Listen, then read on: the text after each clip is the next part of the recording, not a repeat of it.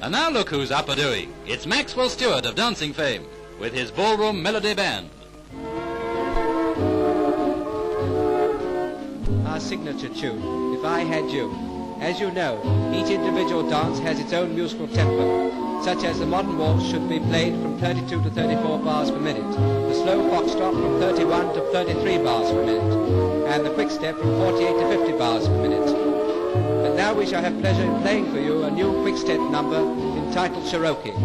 During this number, my partner, Miss Peggy Rose, and myself will show you a few of the steps of this dance. I thank you.